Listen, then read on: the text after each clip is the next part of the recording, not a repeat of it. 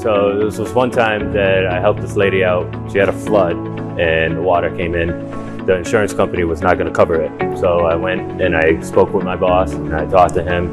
The price was a little too high for her. She just had her son passed away, so she was in distraught.